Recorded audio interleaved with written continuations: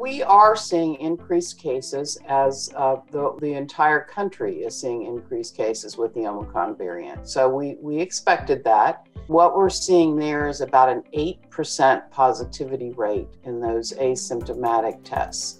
And that compares with the prior semester and the Delta variant, as you may recall, to a percentage that ran under 1% most of the time.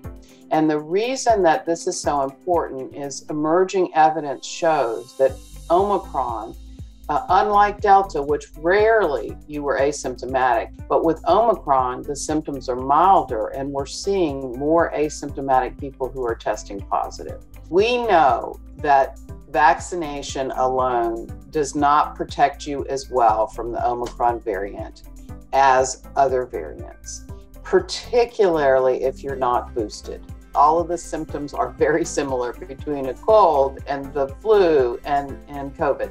So my suggestion is test. If you have any worries, get a test.